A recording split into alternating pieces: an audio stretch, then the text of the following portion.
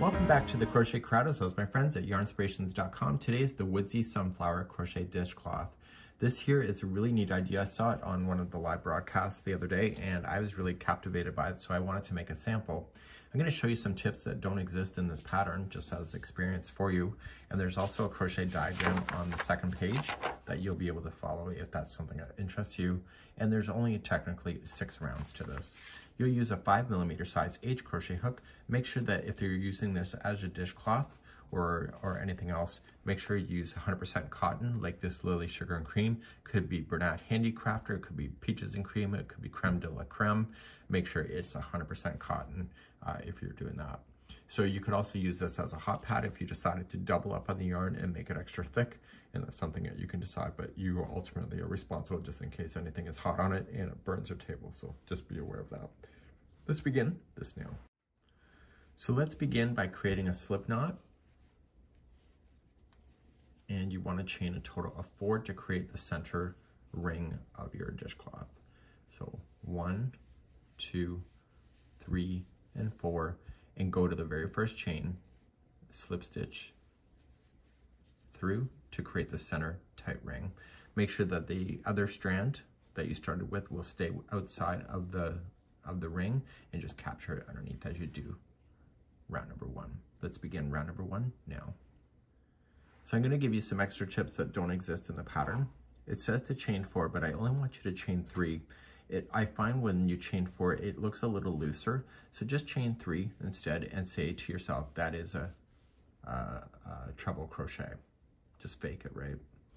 Now what I want you to do is go into the center ring and put a total of 15 trebles. So treble crochet in, so wrap twice and into the ring. It's going to be a tight fit, so make sure it all fits, and just pull through 2, 2, and 2. So just keep doing that. So wrap twice and just keep forcing those into the ring and get 15 total done. So with the chain 3, that's 1 plus 15 gives you the number 16. So you'll see 16 spokes all the way around, and make sure that you do double count that before you continue on. I'll see you at the end of the row number 1 in a moment. So once you have a total count of 15 trebles plus this one, which gives you the number 16, I want you just to slip stitch it to the top of the chain 3. Now it's going to look like it's going to buckle like this. My other sample did that too. Do not worry about it. Trim your yarn long enough that you can get this through a tapestry needle. You're going to need to weave in your ends with the tapestry needle. If you went over top of the straggler, like I did, then you can safely cut that down without having to put that through a tapestry needle. That should never fall out on you. I will demonstrate on how to secure in your loose ends now. And what you need to do is just put it through a tapestry needle and turn it to the back side of what you just did. So this was the front of the work. See how it's buckling toward me? So turn it backward and then just go down through the stitch there and go right to the center. The trick is to capture this in so that it wants to stay taut, but it doesn't change the shape of your circle. So make sure that you're not changing anything in that way. Then go through a different path. If you separate the plies versus just going between strands, it'll be a lot better for you, and just keep going back and forth a total of 3 times.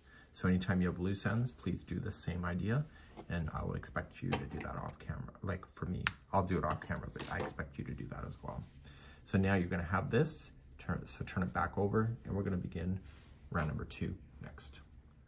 So round number 2, you're going to choose any one of those trebles that you worked with, and I'm going to tell you to improvise something as well here. So going into any one of the trebles, just going in, and you're going to attach with a slip stitch, so just pull through, and it says to chain 4. I only want you to chain 3. 1, 2, 3. It'll look better. You have to trust me on that. In the same one you did the attaching to, you were going to apply another treble in. So you'll apply another treble. My apologies. So moving to the next one, every one of the stitches that you'll have around will have 2 trebles into it. And you're going to move all the way around in this same formation. So at the end of this round, you should have a total count of 32, which includes that chain 3 that you had. So please do this around for round number 2. So coming back around, you will have 16 groups of 2, which is a total of 32 trebles, and you're just going to slip stitch to the top of the first chain 3 that you started with. So I want you to fasten this yarn off, secure it in with the tapestry needle, and we'll move on to round number 3 next. Let's begin round number 3. In the top of any one of the trebles, you can decide to go anywhere you want to, and you're going to just attach. And it says to chain 3, I'm saying to you to chain only 2. That'll count as your first double crochet. It'll keep it nice and tight. There's a repeat pattern going around on this. So the next one is going to be 2 double crochets into the next. And then the next one is going to be 1 double into the next one after that. Okay, and you're going to keep repeating that same sequence. So the next one has 2 double crochets into it, and the next one has 1. And you're going to repeat that going around. The one just before the ending should have 2 into the same stitch, so just continue to repeat that going around, and this is round number 3. So in coming up to the end, the last stitch before the ending is 2 double crochet in it, just keeping in the sequence, and then I want to slip stitch it to the top of the first chain 2, and now get rid of that. And so now we're going to do our last 3 rounds together, 4, 5, and 6, using the same color, and we're going to be doing that next. So let's get ready for round number 4. Let's begin round number 4. So the 4, 5, and 6 will be the same color unless you choose otherwise. And you're going to go into the top of any one of the double crochets that you have. And you're going to attach, chain 1, and single crochet into the same stitch. But you're not done with that stitch. You're going to chain a total of 10. So you're going to make a petal space that you'll use later. So 1, 2, 3, 4, 5, 6, 7, 8, 9, 10, and come back into the same one that you did the attaching to and single crochet. So now this space here will be a petal in the future. I need you to chain 3, so 1, 2, 3, and I only want you to skip 2 double crochet. So 1, 2, go to the third, and single crochet in. And now we're going to continue the sequence. We're going to chain 3 again. So 1, 2, 3, skip 2 and go to the third and single crochet in. And this one has a petal just like this one. So once you single, chain 10, 1, 2, 3, 4, 5, 6, 7, 8, 9, 10, and then single back in to the same one. So now you have another petal, chain 3, skip only 2, go to the third, single, chain 3, skip 2, go to the third, and this is another petal. So once you have your first single, chain 10 and single back in and chain 3 and keep on jumping around. And you'll have a total of 8 of these petal spaces that'll be at the end of the round. Please do this around. I'll be back in a moment. So we're now coming near to the end, and how you're going to end this round is different than what you probably know from the past. So after you have this last petal in, you're going to chain 3. You'll skip 2, single crochet into the next. And what is going to be different here is that this is where you've ended. Okay, so you're actually not attaching to the beginning, not until we start round number 5. And in round number 5, I'm going to show you something that's not in the pattern as well. So round number 5, it's just telling you just to reach on over and just put 15 double crochets into this chain 10 space. Now, from my experience, I know that if I start doing that, it's going to look a little off. So the first thing I'm going to do is that I'm going to double crochet, and instead of just going right into the space, the first time I want to capture that first single crochet, the top of the first single crochet area. And I want to do that so that it anchors that down in and will always hold in that spot instead of just wanting to travel on its own. So that's considered 1 of 15. So now you're just going to continue to put your 15 in. So that's 1, this will be 2, 3, 4, 5, 6, 7, 8, 9, 10, 11, 12, 13, 14, and 15. Once you have your 15 in, see the next single crochet that is in between the two? They just want you to slip stitch there. So just going in and slip stitch, and that'll hold that petal in position. And it will get held more in position when you do the next round from now. So right where you are, just reach on over, and this time you're gonna go right into a space.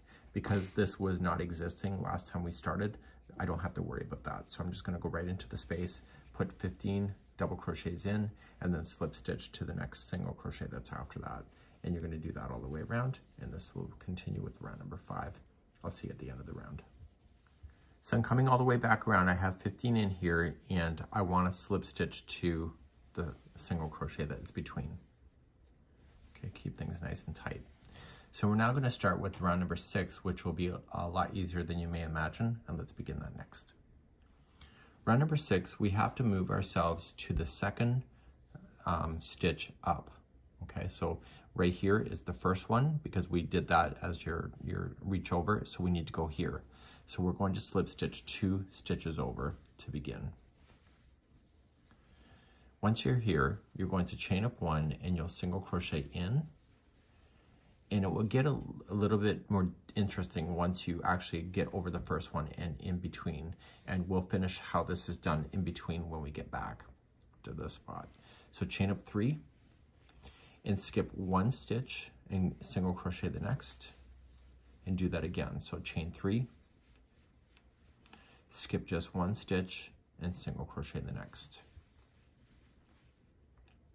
Then you're going to chain 3, and you'll be considered at the top of the petal when you do that. Skip 1 and single crochet the next, but you're not done here. You're going to do a picot.